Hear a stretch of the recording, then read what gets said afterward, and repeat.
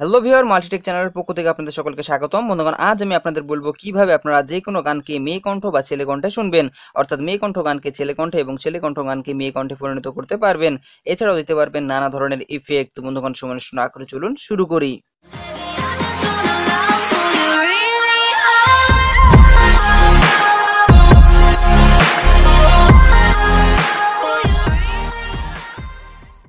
এখনো পর্যন্ত যারা আমার চ্যানেলটি সাবস্ক্রাইব করেননি তারা এখন আমার চ্যানেলটি সাবস্ক্রাইব করুন আর সাবস্ক্রাইবের পাশে যে নোটিফিকেশন বেল আইকনটি আছে সেটি অন করে দিন।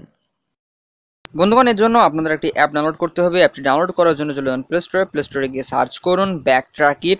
যেটা লিখে সার্চ করলে আপনারা সর্বপ্রথম অ্যাপটি পেয়ে যাবেন। এখান থেকে আপনারা অ্যাপটি ডাউনলোড করে নিন। অ্যাপটি ডাউনলোড লিঙ্ক আমি আমার ভিডিও ডিসক্রিপশন বক্সে দিয়ে দেবো। তো বন্ধুগণ, অ্যাপটি ডাউনলোড হয়ে গেলে সিম্পলি আপনার অ্যাপটি ওপেন করুন। ওপেন করলে এই ধরনের একটি ইন্টারফেস পেয়ে যাবেন, যেখানে দেখতে পাবেন আপনার মোবাইলে গানগুলো শো করছে। তো আপনারা দেখতে পাচ্ছেন আমার মোবাইলে গান এখানে শো করছে। এখন যেটা করবো, আমি এখান থেকে একটা গান সিলেক্ট করে নেবো এবং আপনাদের শোনাবো। তো আমি এখান থেকে গান একটা সিলেক্ট করেছি। মনে করেন এখানে আপনারা দেখতে পাচ্ছেন কি নেশা বালামের একটি গান। তো এটা আমি সিলেক্ট করে নিলাম। আপনারা সকলেই জানেন বালাম একজন পুরুষ শিল্পী। তো এখন আমি গানটা প্লে করব, তার আগে আমি এখান থেকে আপনার টাইমিংটা সেট করে নিচ্ছি। 27 সেকেন্ডের পর থেকে আপনার গানের কথা শুরু হয়। তো আমি সিলেক্ট করার পর আপনাদের শোনাচ্ছি।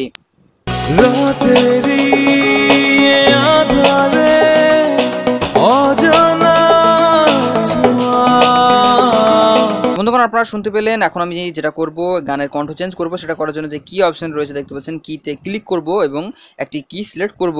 তো এখানে ক্লিক করার পর এখানে একটি কি আপনার যেমন FMIN, যেটা আপনার সিলেক্ট করে নিলাম। সিলেক্ট করার পর আপনাদের শোনাবো কণ্ঠটা কেমন লাগছে।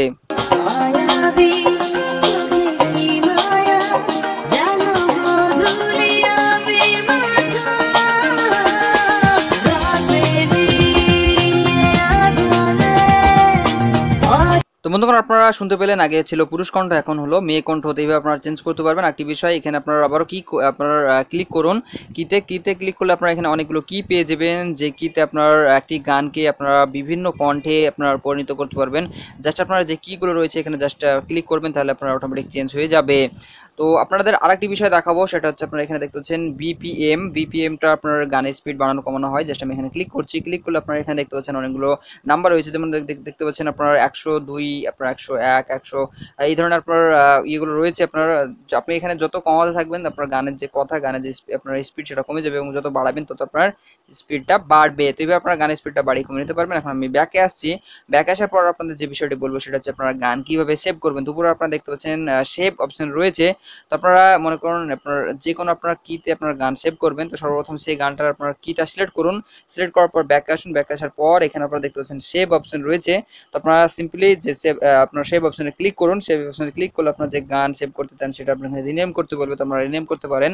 রিনেম হয়ে গেলে সিম্পলি আপনার যে সেভ অপশন দেখতে পাচ্ছেন সেভ অপশনে ক্লিক করবেন, তাহলে সেভ হয়ে যাবে। এখন আপনারা এটা কোথায় পাবেন?